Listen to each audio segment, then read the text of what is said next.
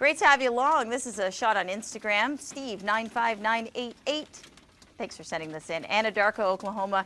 Yeah, you know, this is the season where Oklahoma lights up with thunderstorms on radar, and if you're a storm chaser, you're thinking, all right, I'm ready to go. If you live there, you're on high alert. As we get into the next 5-day period, expect a multi-day severe weather outbreak. So today we're looking at a slight risk, eastern Oklahoma, pretty well east of I-35, and then a marginal risk, and then tomorrow a higher threat. Let's go to that now. And then after that, we get a little bit of a break for Thursday, and then Friday, Saturday, Sunday, another batch of storms. This kind of looks like an avocado. We've been laughing about this here at the station.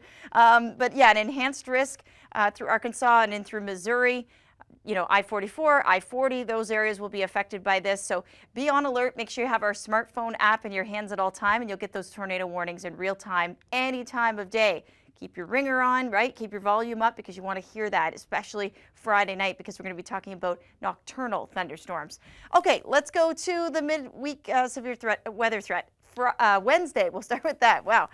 Wednesday, 4 a.m. Okay, so this is really tonight into tomorrow morning. We see a little bit of activity through Missouri, but watch as the front really fills in. So by tomorrow afternoon, you can see why we're saying damaging winds here at the Weather Network, because according to the models, a lot of these storms seem to be lining out, and that means they're all kind of clustered together in a line. So yes, you can get, you know, embedded tornadoes in that, but the bigger threat will be straight line wind damage. So I imagine we'll have several wind reports out of this. That front moves off to the east on Thursday by 2 p.m. We're looking at much of the mid-south and then over to I-95. It kind of dissipates by Friday, but then we have our next batch of severe weather on Friday. Notice these are more separated, right? More discrete. That's what's concerning because, yeah, the tornado threat will be much higher for Friday and to Saturday as well. We'll keep you posted with the latest, but let's take a look here just to close things out because Thursday is a bit of a break. Yeah, there'll be a front moving through, but it doesn't look to be as severe.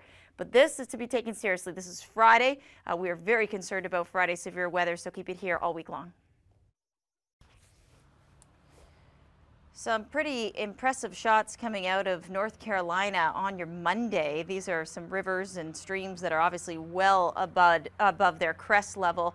We've got the flooding that's going to continue for much of the mid-Atlantic and into the Northeast next. But in North Carolina, if you live in Raleigh, you're looking at a state of emergency, basically a flood warning, flash flood emergency, I should say. We take you to near Winston-Salem in North Carolina, and you can see a lot of heavy rainfall as well. So we talked about that yesterday and it delivered, right? We saw that stalled out system up the eastern seaboard. We're still looking at it on radar here, bringing some heavy thunderstorms, lots of lightning. No real threat in terms of tornadic threat with this, which is good, but you will get some embedded thunderstorms. Plus you're drawing in a lot of tropical moisture that is wrapping around the center of this area of low pressure for your Tuesday. It's going to be in through DC, the mid-Atlantic, New York. I know there's been flight delays this morning already at LaGuardia. So throughout the afternoon, you could see more of that just because of that heavy rain. And it's a cold easterly wind off the Atlantic as well as this wraps around this low. Behind it will clear, but will still be a little bit cool unless you live in the deep south. It's going to be nice and hot there.